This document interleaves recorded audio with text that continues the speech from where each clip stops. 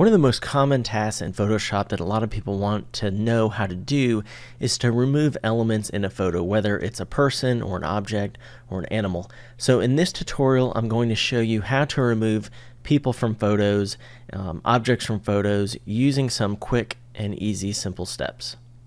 So maybe you took a photo and there are a lot of people in the photo and you want a better composition where it's a little bit simpler, or maybe you were in one of your photos and you want to upload it to social media, but you don't like the way you look in it, like you're making a funny face that you don't like, and you just would rather have the photo be of the sunset or a sunrise or a landscape, and you either don't have yourself in the photo or other distracting elements in it.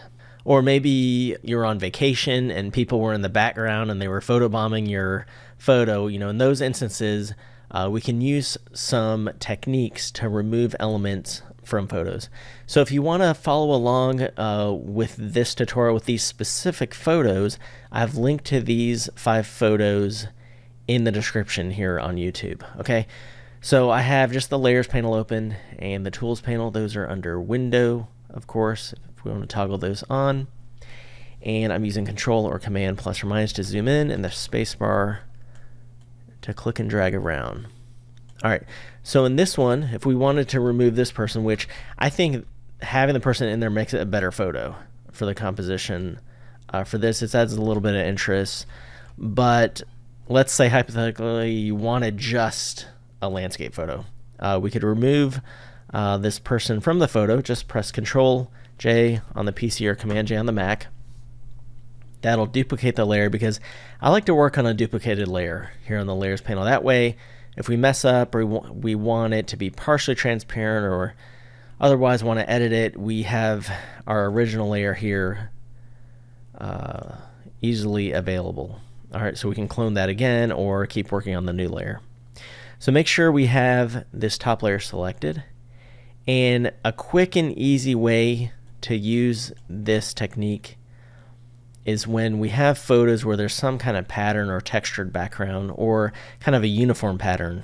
All right, so it would mess up with more of a grid, even though I'm going to show one example where it does kind of work.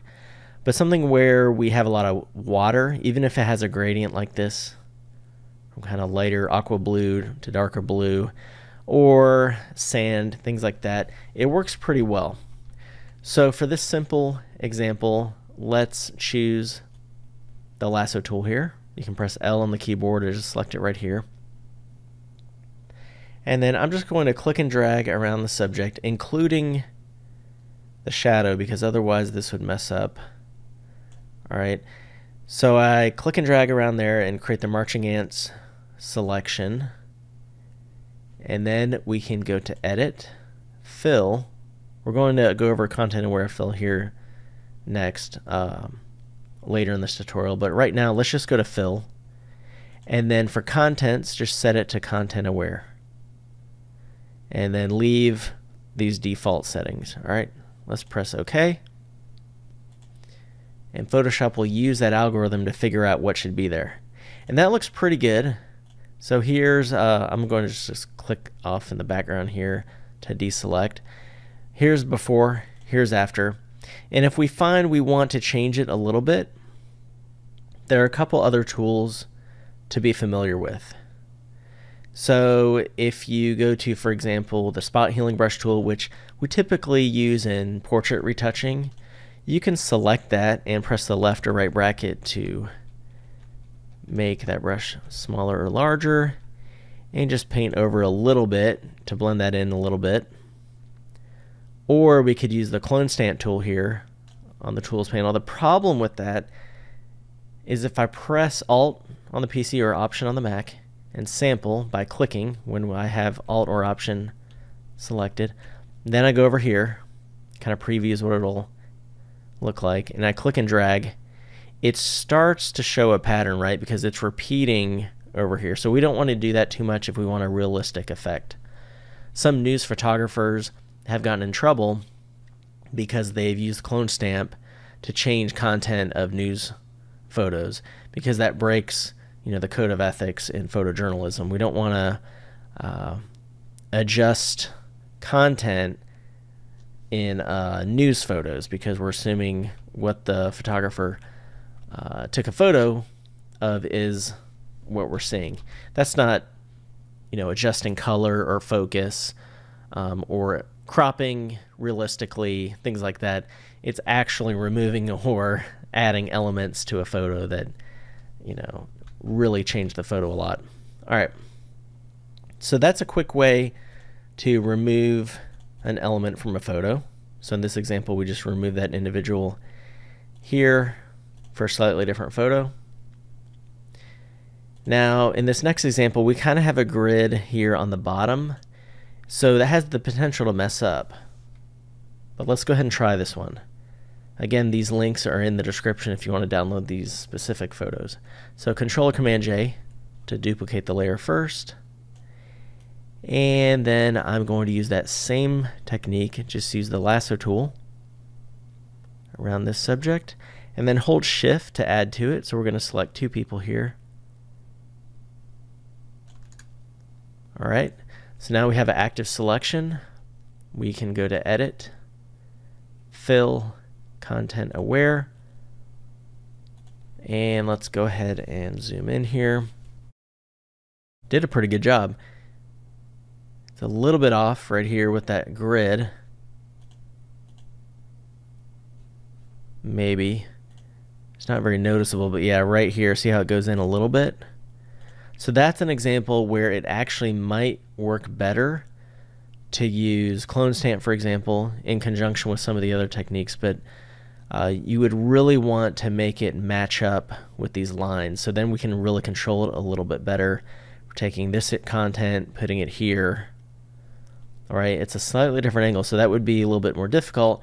That's just to show this isn't a perfect technique that's going to work every single time, especially when we have a grid like this, compared to more of kind of a texture background, right? That's not a grid, it's just sand or the ocean, water surface. Let's go ahead and do another example. Control or Command J. And I duplicated this on a new layer, and this time we're going to do something a little bit different. Let's use the lasso tool again, and let's just select this photographer right here. Make sure to get all that little area around the individual, that any splashing of water or anything that is associated with this individual here in this composition. We don't want a shadow or reflection outside of it. All right, so I can hold Shift and add to it if we want, like that. All right, and then Alt or Option, click and drag to subtract from. All right, so instead of going to Edit, Fill, let's just go down to Content Aware Fill right here. This gives us some more options before we apply the effect. So if you go up here, we have Sampling Brush Tool and then Lasso Tool. So before we finalize it, we could add to the selection, and we don't have to hold Shift when we're in this mode. If we also wanted to remove these elements from the composition, we could just click and drag around. Or you can hold Alt or Option, click and drag, and you can remove parts of the selection from that selection, right? We also have some options over here, like the color of the sampling area. That green just means that's the area that it's going to sample from. It doesn't have anything to do with the color green. That's just for us, when we're looking at this. All right. So, and the opacity of it, right? So that's not going to be affected. It's just for this sampling overlay. All right. And sample all layers doesn't really matter here because it's just a duplicated layer. And then you can experiment with color adaptation, high, very high. Default for this example, I think, is fine. All right. We do have some options whether or not we want to just keep it on the current layer, which we could. That would have the same effect as the previous technique.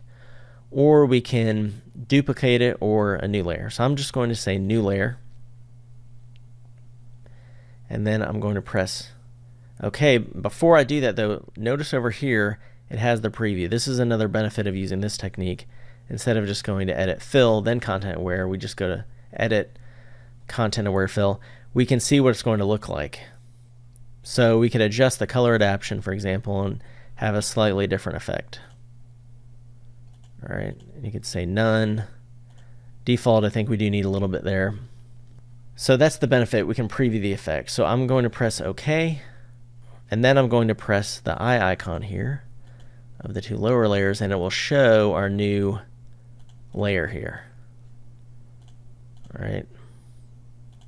So you can see the difference. There's before, there's after.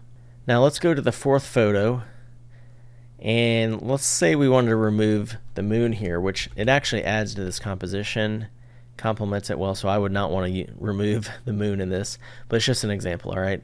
So we could actually use the elliptical marquee tool, hold Alt or Option to start in the center, and hold Shift for a perfect circle, and we can move it around, something like that should be fine.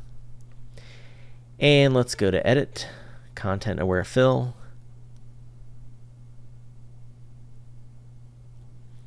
And that looks pretty seamless. It doesn't have just a static background. It is dynamic. It is changing this gradient from kind of a orangish, light orange, to kind of a yellowish, bluish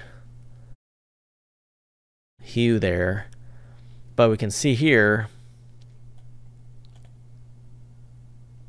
you can zoom in, it's going to look very realistic. So I'm going to press OK. Then deselect over here. Here's before, here's after. Can maybe see a slight edge of it, so we could use clone stamp or some other techniques as well. So it's not perfect in this example.